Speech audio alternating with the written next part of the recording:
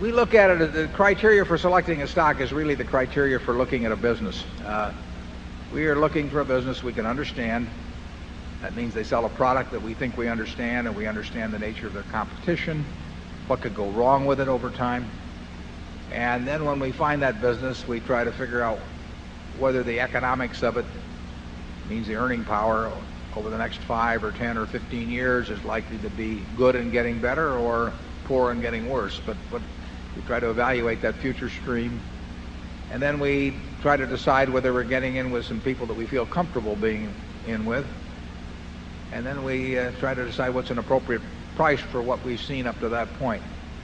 And as I said last year, what we do is simple but not necessarily easy.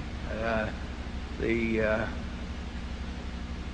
checklist that is going through our mind is not very complicated. Knowing what you don't know is important, and sometimes that's not easy.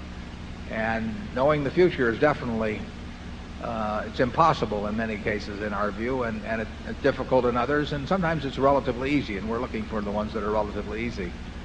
And then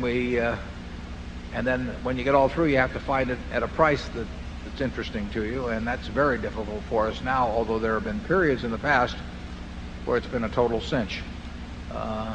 And that's what goes through our mind. If you were thinking of buying a service station or a dry cleaning establishment or a convenience store in Omaha to invest your life savings in and run as a business, you think about the same sort of things. You think about the competitive position and what it would look like 5 or 10 years from now, and how you were going to run it, who was going to run it for you, and how much you had to pay. And that's exactly what we think of as when we look at a stock, because a stock is nothing other than a piece of a business. Charlie?